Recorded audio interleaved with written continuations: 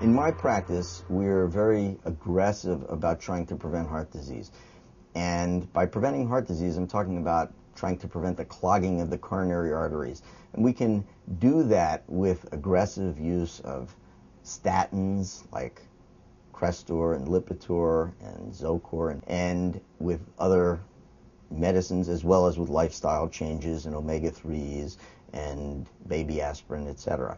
And I think that it's very possible that if we start identifying people who make a lot of plaque, gunk in the coronary arteries at an early age, and aggressively try to prevent them from making more plaque, we might be able to prevent most coronary artery disease. And in fact, in our practice, that seems to be occurring.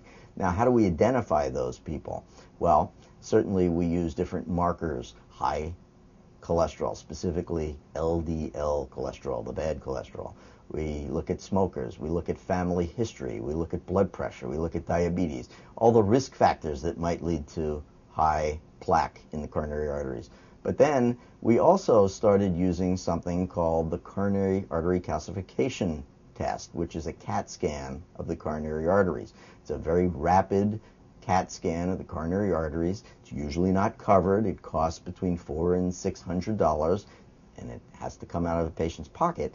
But it looks at how much plaque is in the coronary arteries in a very accurate and reproducible way. If we see that, let's say, a 40-year-old has 100 units of plaque in his coronary arteries, and we know from studies that a 40-year-old should have between 0 and 5 units, we know that that person is on a course to get into trouble down the road a piece, not only in his coronary arteries, but probably in his carotid arteries in his neck going to his brain, and in arteries going to the penis and the kidneys and every other place.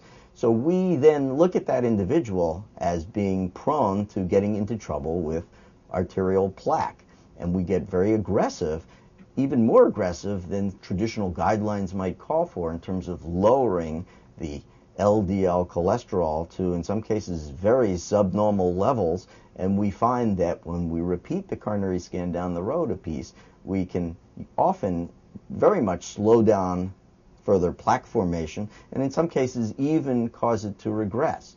So I think by aggressively identifying those individuals who produce more plaque than they're supposed to, by looking at risk factors, and more accurately by actually looking at the arteries with a coronary artery calcification score, we can identify people at a young age and change the course of that condition so that they don't make future plaque, or they significantly slow down the course of their plaque formation.